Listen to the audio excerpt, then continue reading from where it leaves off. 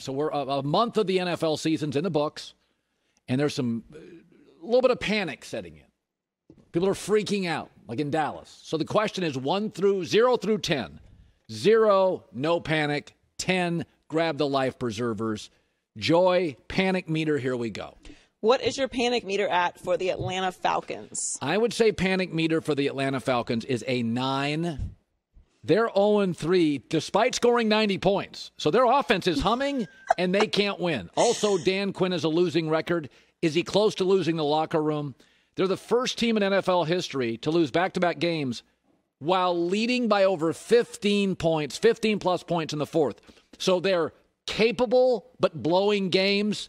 I think he's got probably 2 more games left, and he's done. What's your panic meter at for the Dallas Cowboys? I would say very low. I would put it at 4 because I don't think they've looked particularly well coached. The good news is all 3 games have been one possession.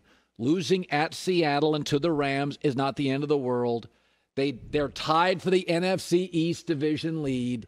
Dak is healthy and playing pretty well. They have the best total offense in the NFL. And I do think there's some nice wins coming up in the schedule. What's your panic meter at for the Denver Broncos? That's a little more panic. I'd say a 6. Von Miller's out, may not return until December. They've used 3 quarterbacks, so it's a carousel. That's never good unless you're a kid. All other carousels are bad. Drew Lock has played, Jeff Driscoll, Brett Rippon. So once you don't know who's going to be quarterback, and I also think you're playing for a wild card in that division anyway. Kansas City's going to win it, so that is problematic to start. What's your panic meter at for the Houston Texans? I would say it's even worse. I would say that's a 7. First of all, they're the only NFL team that has not forced a turnover. That's a problem, meaning you can't get people off the field. Deshaun's sitting on the bench.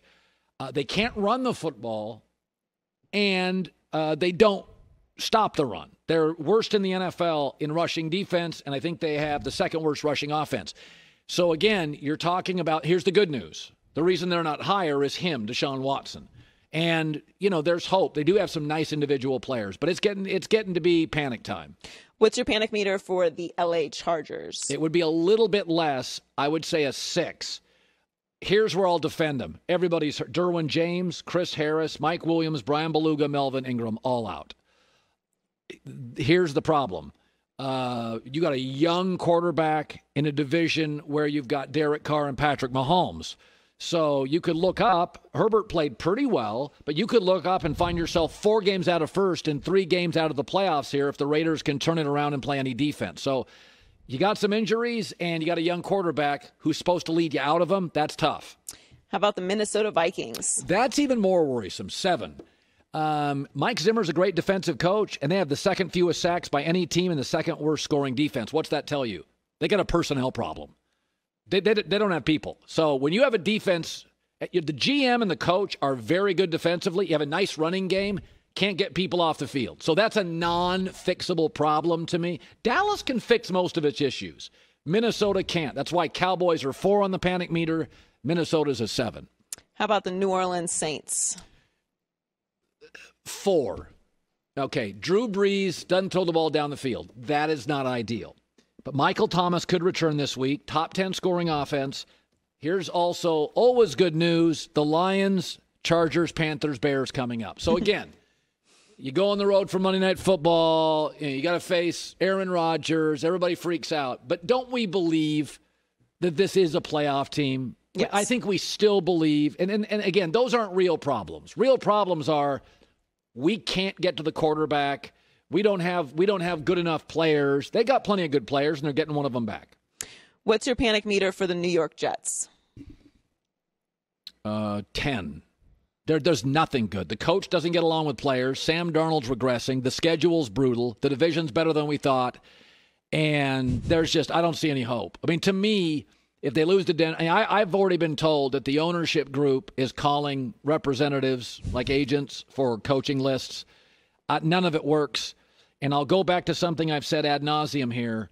You've really got to be concerned when your quarterback guru, Ryan Tannehill, appears to be a better quarterback and more consistent since leaving Adam Gase. Outside of Peyton Manning, Not a lot of Adam Gase defenders at this point. Panic meter for the Philadelphia Eagles.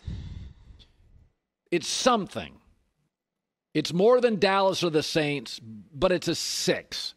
They're a half game out of first. We know Carson Wentz, we saw last year, as talent. I'll defend him.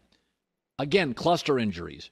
Jalen Reagor, the rookie receiver's hurt. Alshon Jeffrey, Deshaun Jackson hurt. Dallas Goedert, the tight end, is hurt. So I don't know what's wrong with their training facility and their medical staff. But once again, Carson doesn't have a ton to work with. I do think here's the panic part. Since Frank Reich took over the job with the Colts as head coach, slowly, Carson doesn't quite look like the same quarterback. And we know, looking at some of these young quarterbacks, coaching feels like about 75% of it. So I think there is panic there. I think there's real panic. But you paid him $150 million. You can't bail on it. No, you cannot. You can't bail when your house has a leak. You got a mortgage. You got to sleep somewhere. So you got to figure it out. You can't run from every problem. You got to figure this out. It's no fun, but the good news is the division's terrible. I can't remember a division. I remember one year Seattle won a division at 7-8-1. Was it 7-9? 7-9. That's about this. Yeah, they beat the Saints. Marshawn Lynch had that beast mode run, one of the all-time great runs. There you go. That's our panic meter.